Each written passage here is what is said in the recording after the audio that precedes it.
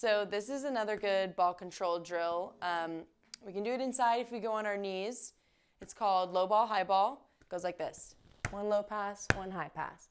One low pass, one high pass. Low pass, high pass.